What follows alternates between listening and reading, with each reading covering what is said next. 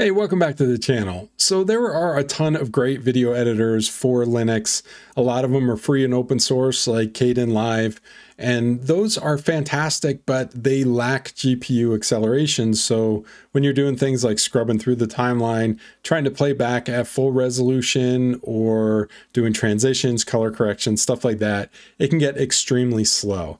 Now, if you only want to use free and open source software, those are fantastic. There's ways to kind of work around some of that slowness.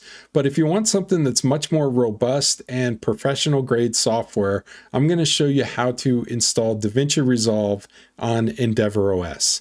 Now, there are two versions of DaVinci Resolve. There's a free version and there's a paid studio version. There's many more capabilities in that paid studio version, but the free version is usable. You just might have to jump through a few more hoops to get done what you want to get done.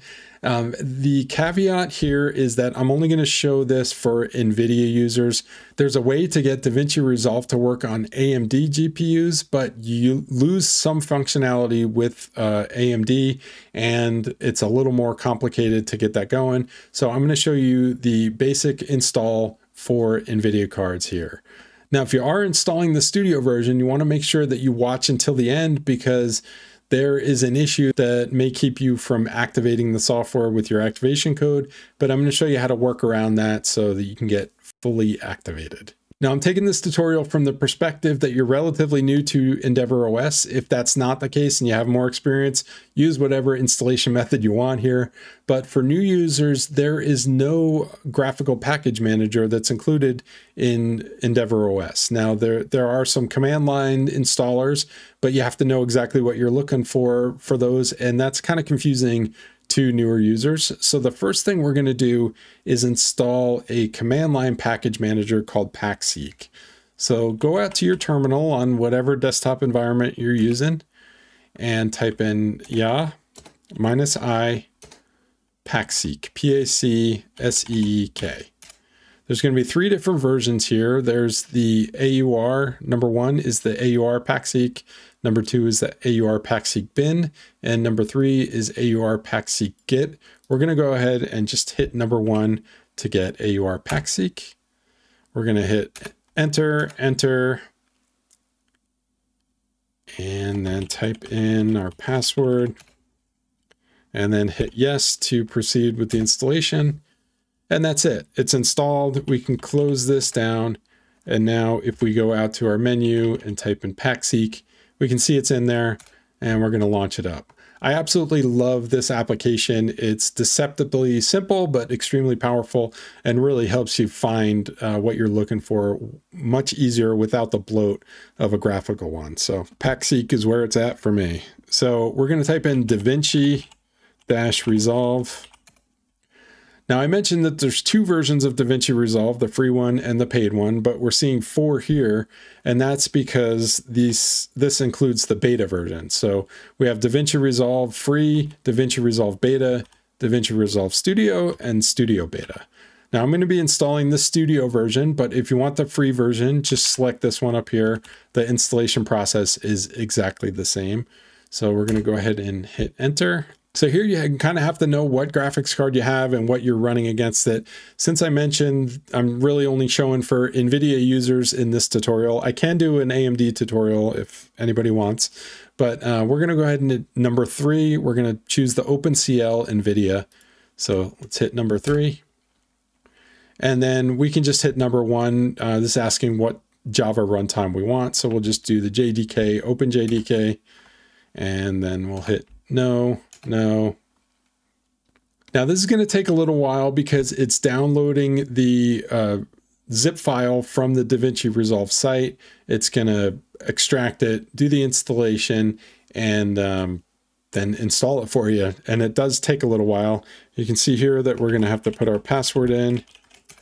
Here it's showing you some dependencies that you need to make this installation work. So we're going to hit yes to make sure we have those dependencies, and then just let it run through here. If yours takes a little bit longer, don't worry about it. I've actually installed it on this computer before, so I have a lot of these dependencies already, and it all depends on your internet connection, how long it takes to download the file, how fast your CPU is. So don't necessarily judge it by how long it's taken here. Just be patient and let this do its thing. So with that in mind, I'm going to let this run and then come back when it's all complete. All right, just wanted to show this. All the prep work is done now, so it's asking us if we want to proceed with the installation. So let's go ahead and do that. And again, it's going to take a little while, let it run, and I'll come back again when this is all complete. Okay, so it's all installed and it brings us back to PackSeek once it's complete. So we can just go in here, hit escape to exit, and now we can launch DaVinci Resolve. Now, usually the first time you launch this, it brings up a white screen and then you have to kill that and launch it again. So we'll see what happens here. So I'm going to launch DaVinci Resolve. It's in our application menu here. Yeah, and this is what I'm talking about. It's just a blank screen. So we're just going to go and close that. We're going to terminate it. And then we're going to go ahead and, well, came up for us. So because I'm doing the studio version, it's asking for the activation key. If you're doing the free version, you don't have to do this step. But I want to show you this because this is what I was talking about with the activation where there may be an issue actually activating your key. So I'm going to put my key in here. And of course, I'm blanking this out so you can't see my key. But we're going to try to activate it. And I don't know if you can see this. I'll try to zoom in, but it says there was an error while attempting to perform this activation. So we can't activate it right now, even though that's a valid key. So I'm just going to quit out of here, and I can't take credit for this find. I actually found it on Reddit. It's a user named Beta Quasi. So thank you, Beta Quasi, for pointing this out on Reddit. But we're going to go out to terminal again, and we're going to go to opt resolve.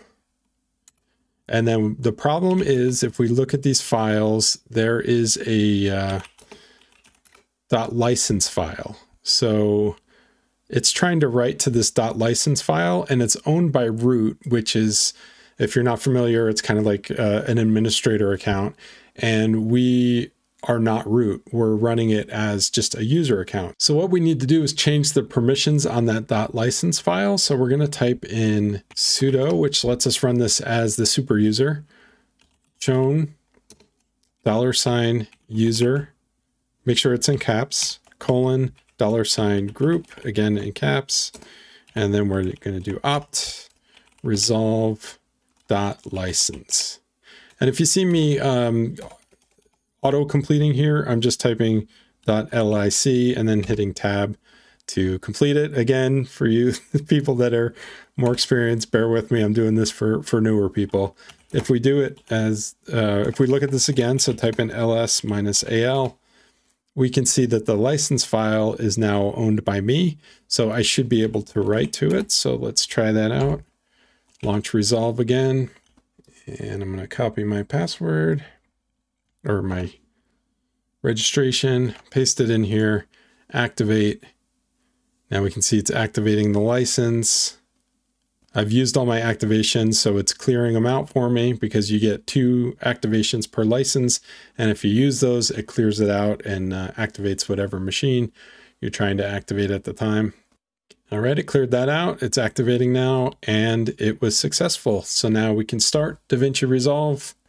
And when you first launch it, it's asking you to optimize this DaVinci Resolve neural engines. Go ahead and do that. Just a word of warning, this takes a very, very long time. So hit optimize and then just go to bed, and it'll be done in the morning. So I'm going to go ahead and do this and then end the video here. So that's all there is to the installation. Again, that is, except for the registration part, it's the same for the free version or the studio version. It works really, really well. There are some limitations with DaVinci Resolve on Linux compared to Windows or Mac. Very specific things like MP4s. The audio that's embedded in MP4s will not play natively on here. So I have a script to just convert those MP4s to MOVs.